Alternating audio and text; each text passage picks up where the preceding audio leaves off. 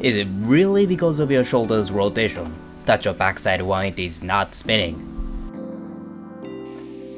I mean, if that's the case, I should probably not be able to do these. A backside 180 is actually composed of two elements. The lower body's rotation that follows the upper body's preceding rotation, and the lower body's rotation in reaction to the upper body rotating in the other direction. Combining them will help you land your backside 180s more easily. Before breaking them down though, let's sort out the types of backside 180s as a prerequisite. Broadly speaking, backside 180s can be classified as a type that you pop and level it in the air, a type that you scoop with your back foot, and a type that you pivot on the nose. And of course, there are variations that you grab, but that's for some other time.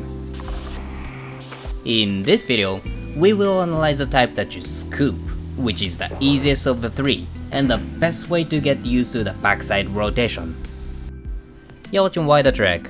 Thank you so much for 30,000 subscribers. Please subscribe.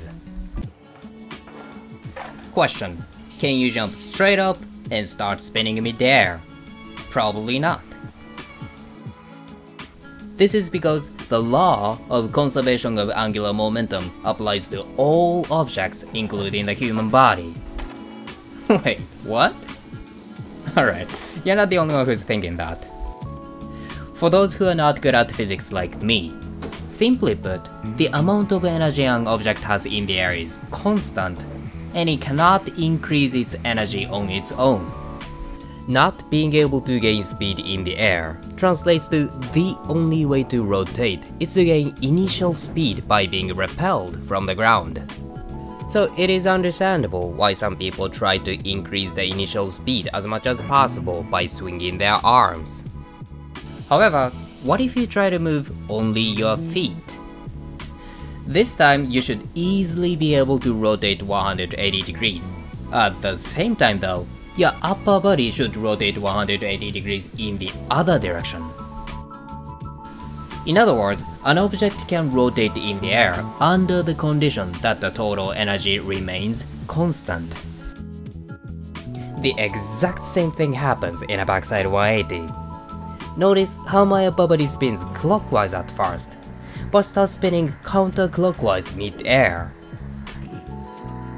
This is because my body is trying to rotate my legs, but it needs to generate a force that cancels such rotation to conserve the total amount of angular momentum.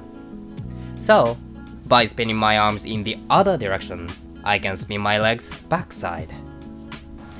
Please note, when you rotate your legs with your hands folded, your arms should rotate in the opposite direction as much as your legs do. Whereas, your arms should hardly move when you spread them out.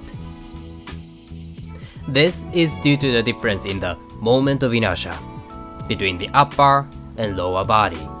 I know, sorry, but this concept is also extremely important.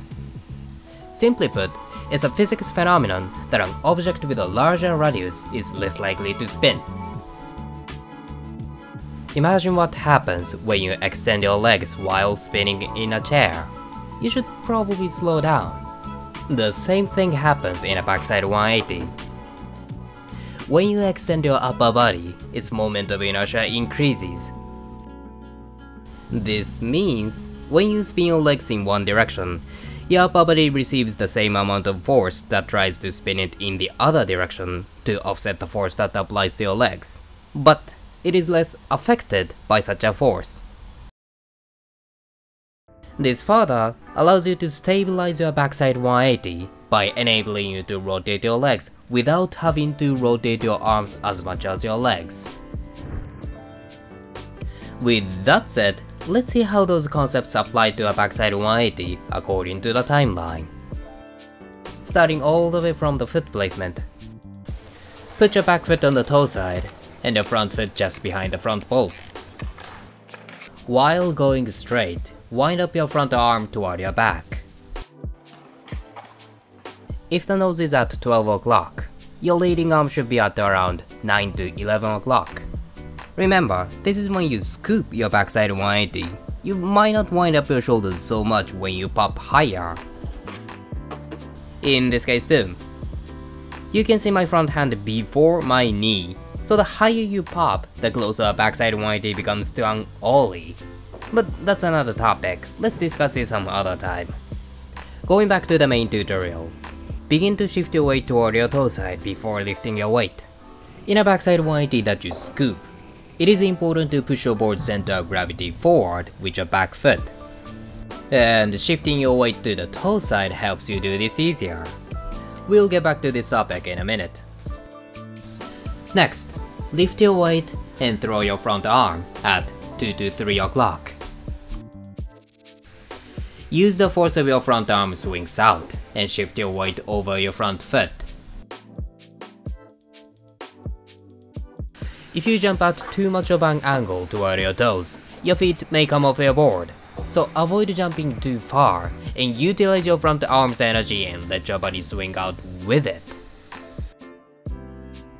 Important, while extending your body, spread out your arms. This is to make the upper body's moment of inertia, or how much an object is not likely to rotate, larger than that of the lower body. Extending your arms will allow you to rotate your feet more flexibly. Not to mention, it also helps you stay in the air longer as you lift your body weight. Popping comes only after that. Since the tail is on the heel side relative to the center of gravity, you do not have to swing your back foot to spin your board. Just try to pop it straight down, and your back foot will naturally exert a horizontal force on the tail. If you locate your weight above your front foot properly, the force that the nose tries to lift will collide with the force that the body weight presses the nose down, creating strong friction on the front foot. Try to align this friction point and your body's center of gravity, and they will make a spinning axis. All that remains is to keep on pressurizing the tail in the direction you are going, and the board spins backside.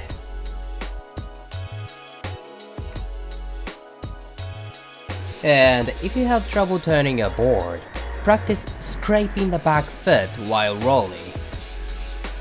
Imagine it as a baby backside 180 without a pop. If you are not used to the feeling of a backside spin, you don't even have to pop. Lean your weight on the toe side. Start closing your shoulders, and scrape your back foot backside. While scraping, send your board's center of gravity forward continuously. Remember, the scraping motion in this type of backside 180 does not finish instantly. It's continuous pressure on your back foot. The same thing can be said when you pop your backside 180. After popping, use your back foot to guide the tail all the way 180 degrees. Let's talk about it some other time. In either case, combining the upper body's initial rotation and the upper body's counter rotation in the air makes backside 180s much easier. Please give it a try.